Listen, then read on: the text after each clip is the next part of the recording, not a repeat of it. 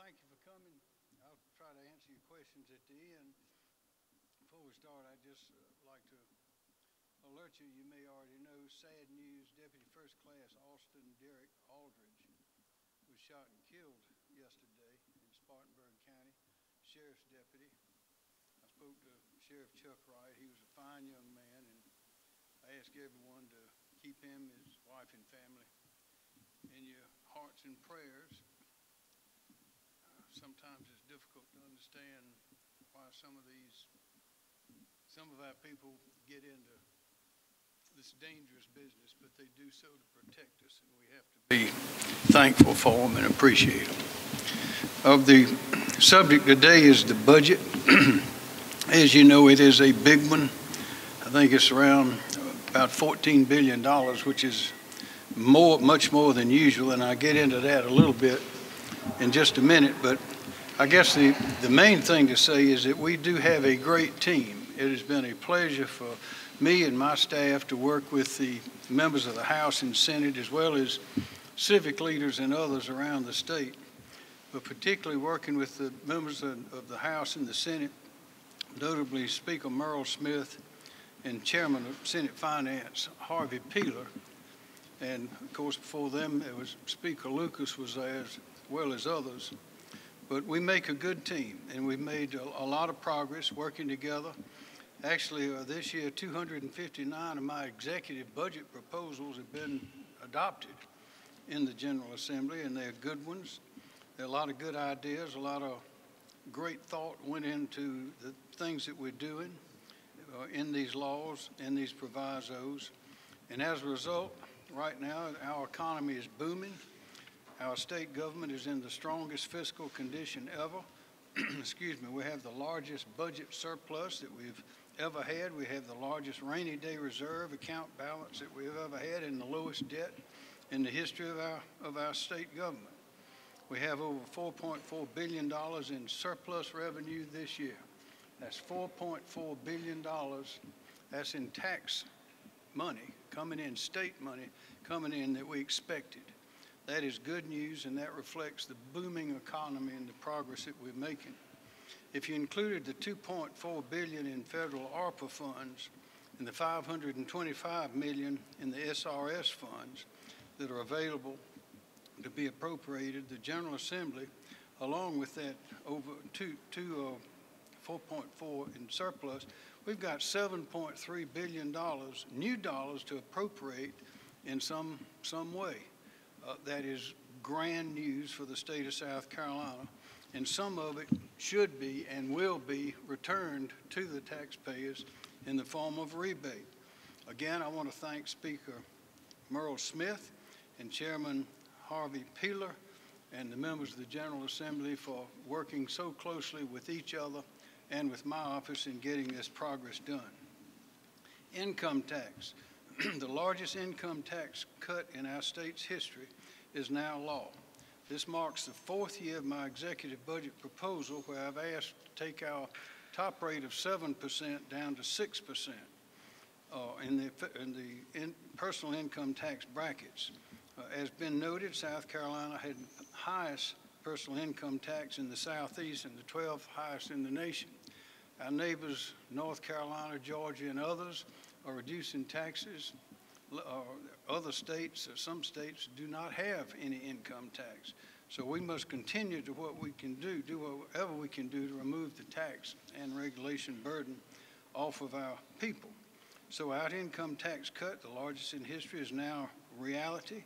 And partnered with the $1 billion income tax rebate, this will help keep South Carolina competitive for new jobs and investment for years to come. But we must do more. We must continue to take that burden off of our people. Investment into the classroom. Last year, we made a transformative investment into early childhood education. We expanded full-day kindergarten for every at-risk 4-year-old child in the state. This expansion will allow parents to choose the public or private provider that meets their child's educational needs. Teacher salaries. We must raise our teacher salaries to attract and retain our talented teachers. Our goal is to have the best teachers in the country here in South Carolina.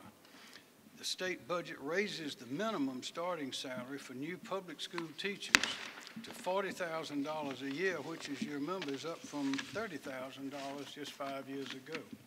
So that's great progress. Public education funding reform. As you know, we consolidated several separate funding streams that were confusing and very difficult to understand by anyone. These streams flowed into the state and to the local school districts and then into the classroom. But we have now made it clear that every state dollar follows the child, and every parent will know how their school district spends every single dollar and how their child's school performs compared to others. Roads, bridges, and interstates. Our state's booming economy and rapid population growth have outpaced our state's ability to keep up with improvements to our transportation infrastructure. There is no infrastructure more in need of big, bold, and transformative one-time investments than our state's roads, bridges, highways, and interstates. So this year, almost $1 billion in state and federal American Rescue Plan Act funds have been appropriated to the Department of Transportation to accelerate construction, expansion, or improvements to our state-owned roads, bridges, highways, and interstates. Excuse me. What will this do? It will accelerate the widening of Interstate 26 to 6 lanes between Columbia and Charleston, Interstate 95 to 6 lanes in the Low Country, and additional lane widening on Interstate 85 in the upstate. Rural water and sewer. Also, using federal ARPA funds, we made almost $1 billion available to the State Rural Infrastructure Authority for new water and sewer systems in our state's poorest counties for water and wastewater systems that are currently operating out of compliance with state regulations, and available for incentivizing large municipal water and sewer systems to connect with smaller ones and the faltering systems as well. That will mean a lot, especially to our rural communities. Broadband. Access to broadband is a necessity, especially for those in our rural areas. What depends on broadband? Well, all things, it seems. Emergency response, health care access, education, all rely more and more on interstate access, and it needs to be fast. This year, we've provided an additional $400 million in federal ARPA funds to continue the expansion of broadband into all parts of our state through public and private partnerships. Freeze on college tuitions. Well, this is the 4th year in a row that we've done this.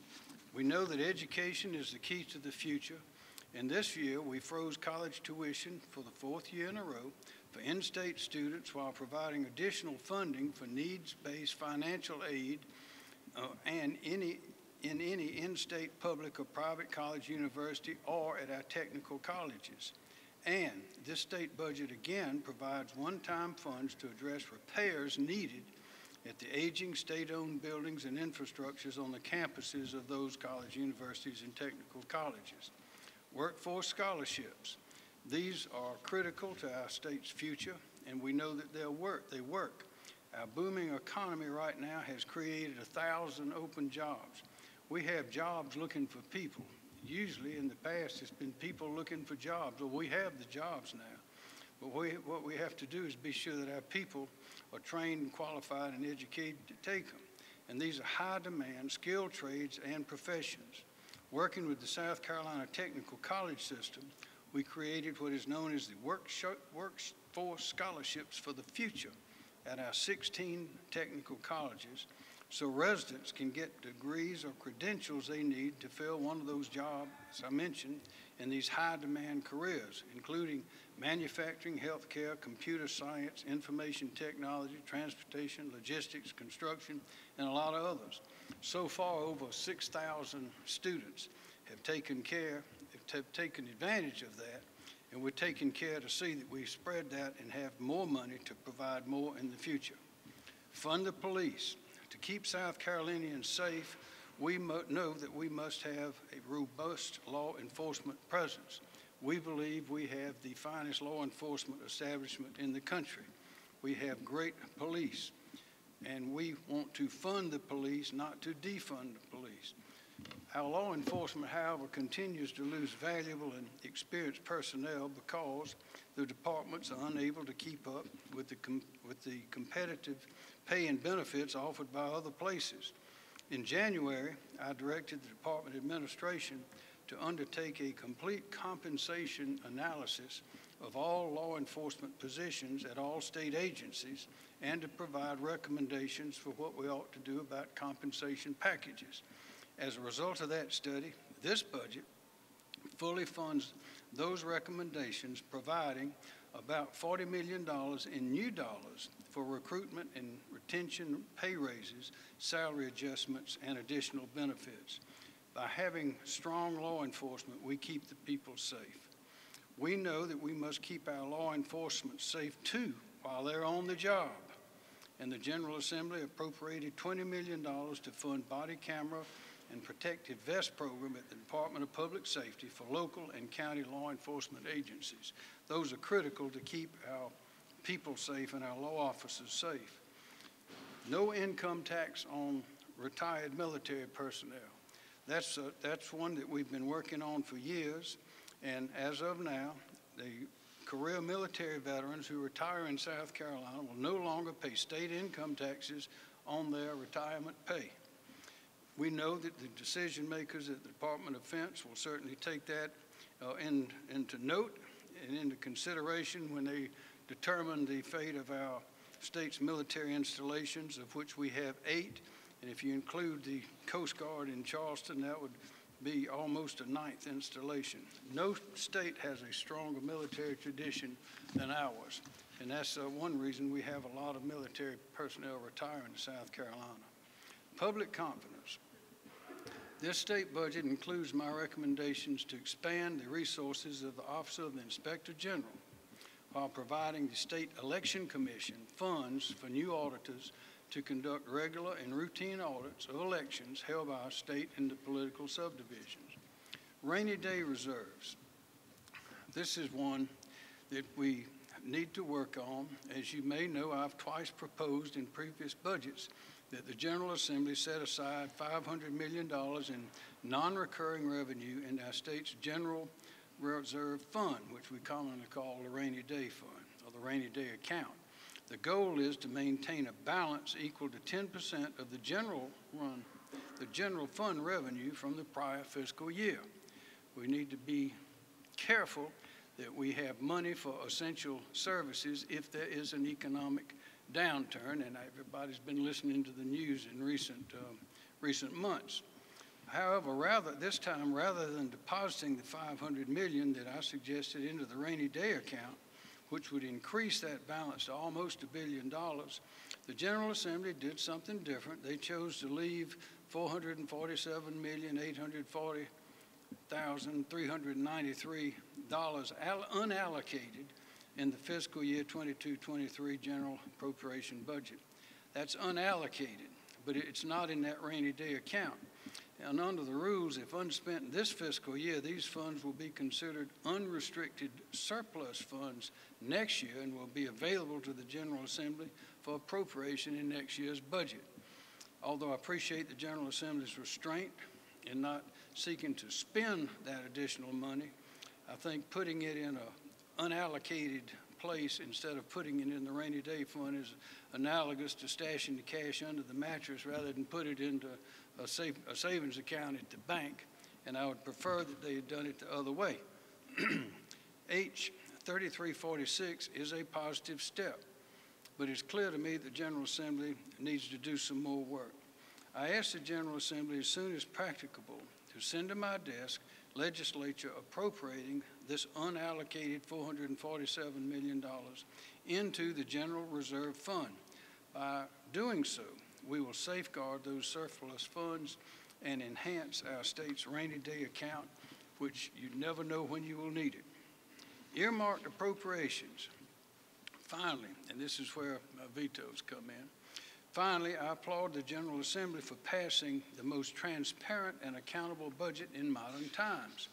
After decades of overriding the vetoes of governor after governor, the legislature and leadership of the House and Senate took the unprecedented step of requiring public disclosure of the sponsors and the recipients of earmarked appropriations. All of these were previously shielded from public view, debate, and scrutiny. However, just disclosing the sponsors and the recipients is not enough. Without the details of what the projects are, how the recipient intends to spend the money, taxpayers cannot evaluate the earmark's merit. Also, no matter how deserving the project, the public has no ability to have confidence that the money is being appropriately spent. So, on May the 16th this year, I requested members of the General Assembly to provide my office with information, the necessary information, on their earmarked appropriations. Most of the members responded with the information requested. Some did not, and that led into some of these vetoes. However, I think there's a better way to do all this to accomplish the transparency and accountability for the taxpayers. I once again ask the General Assembly to consider my straightforward proposal to create a public, merit-based, competitive grants process for these types of appropriations. It would be administered by state funds. Funds would be made available only to entities which demonstrate the required community support and mission consistent with the policy goals and outcomes intended by the General Assembly. Further, all applications and award criteria would be placed online, allowing for public scrutiny and total transparency. I believe that is the best way to accomplish those goals. So, in closing, I'll say over the past 5 years, including the last year, our successful partnership with the General Assembly has produced a resounding win after a resounding win for the people and prosperity of South Carolina. This fiscal year's budget includes a record number as 259 of my executive budget proposals, which is up from 93 of last year. So you can see there's a lot of cooperation and working together. To my colleagues in the General Assembly, I say thank you. I say the people of South Carolina have benefited from our ongoing cooperation, communication, and collaboration, but there's still very much work to do, and the best is yet to come. Our future is very bright. With that, I'll be glad to answer any questions. You said most of those earmarks that legislators responded to most of what they put in there. Do you have a percentage or number for how many actually explained what they were spending? I don't. He does, maybe. If they didn't, does it mean they automatically did not? They automatically Just about. We also did as much research as we could when the information was inadequate. We tried to find out as much as we could from authoritative sources to fill in the gaps. But in some cases, we just have no idea what the money's going for. And you know, in the past and the present, a lot of times, all this money goes to an agency somewhere, and then the money goes from that agency to the project. You remember in the past there have been conversations about agencies getting money, and they didn't know what it was. They didn't ask for it and didn't know what it was supposed to be for until someone from someone's office called and said, write a check for this amount and send it to this place. That's not the right way to do business. So I think the way to do it would be with a competitive, an open competitive grants process for those sorts of special projects. Sure, there was. Any specific projects? Yeah, there are a number of them. Well, I'll start with there are a whole bunch of them, probably about 30 that were, money was put on the line, just $1 in anticipation of filling in the blank later, where the blank was filled in someplace else, but these are still part of the budget, so of course I vetoed all those. Those about there are a number of those.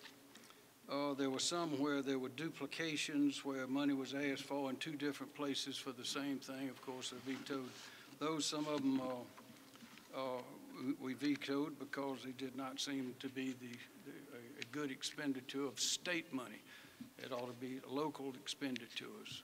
and not state expenditures. But we have a list of all those for you. Yeah, one of those, the example with the federal funds want to go towards looking for rural improvements. With the what? For rural improvements, and you guys said the rural authority in South Carolina has already done that, so. Are you referring, I don't know which one. Yes, well, we have money for rural infrastructure. I'm not sure I understand the question.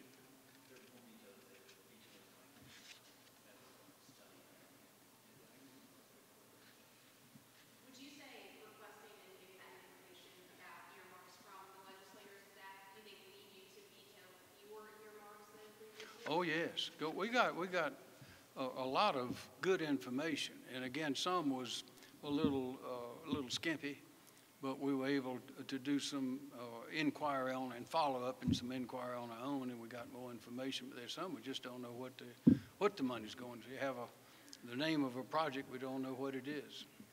Can't tell what it is, and no information was provided, so those got a veto, of course. Beyond the skimpy information, do you think that it's appropriate for the budget to fund these local projects? It depends on the project, but the real question is, we ought to have all the information. It ought to be public. It ought to be, the citizens ought to know what it's going for. And that's why we have elected representatives here to represent the will of the people. And the best way to do things, if when you're spending somebody else's money, is let them know exactly what it's going to be spent for, why, how much, and when, and then follow up with accountability to be sure that it was done. And that is the effort that we're undertaking with our request, and it seems to be working. I think we're moving in the right direction. Is there anything they didn't get to this legislative session that you feel like they should spend money on in the future? Well, yes, I think we ought to put more money into these scholarships, these workforce scholarships. I think in the future we need to have more money for law enforcement. We need to have more money for teachers. We need to have money for I-73. There are a lot of things that would be transformative and good for the state. If we can keep the people safe, and we can provide ample opportunity for good education and training, then, and keep taxes low. And of course, we're going down. One of the big things we did this time was about with that tax decrease of going from 7% to 6% over a number of years. That's about a 14.25% decrease in income tax right there.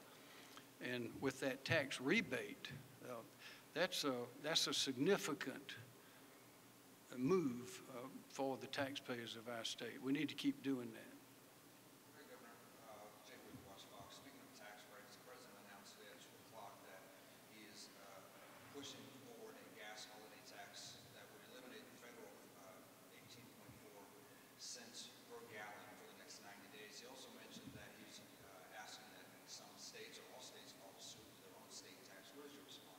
Well, my response would be to the president. They ought to undo what he did when he came in office by shutting off the oil coming into the country and shutting down our ability to get more oil. I mean, that's where these problems originated.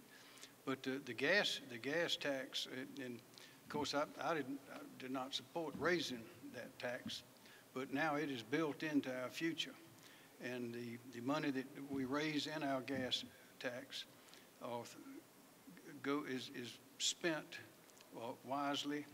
It is necessary. We got to widen these roads. People must be safe on the roads, and also these contracts are made for in the future.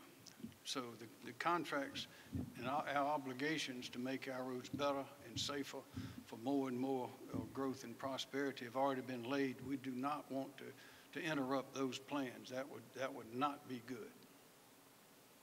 Governor, can you talk at all about the quantum supercomputer line item that you vetoed? What exactly is that? I do not know exactly what that is, but I do know that the universities are not involved in it. don't know that that is it would be a nonprofit. I don't just have questions about whether that is the role of state taxpayer money to go to that project, which does not seem to have attracted the attention of those who do those kind of things already. And there are a lot of unknowns there.